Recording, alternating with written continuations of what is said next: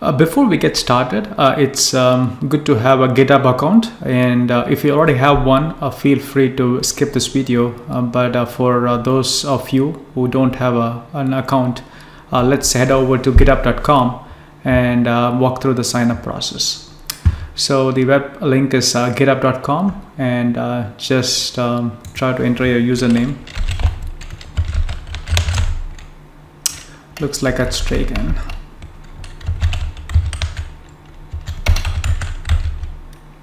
Okay, looks like that is available.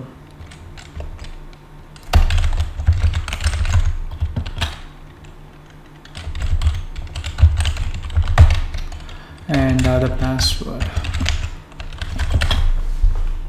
Okay.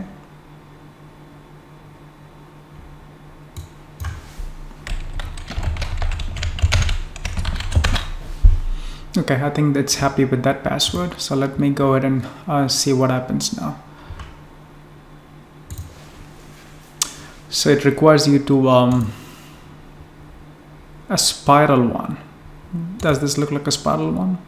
Looks good to us. Okay, let's join the free plan. That is pretty much what you need. You can just choose a software engineer. So now the second step is to go and validate the account. So let's head over to my email.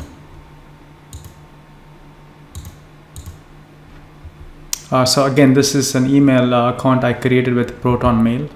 So if you're looking for alternated email host, I think this is a good one, and it's very secure.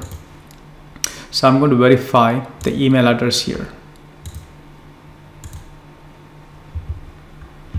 So I think it looks good here.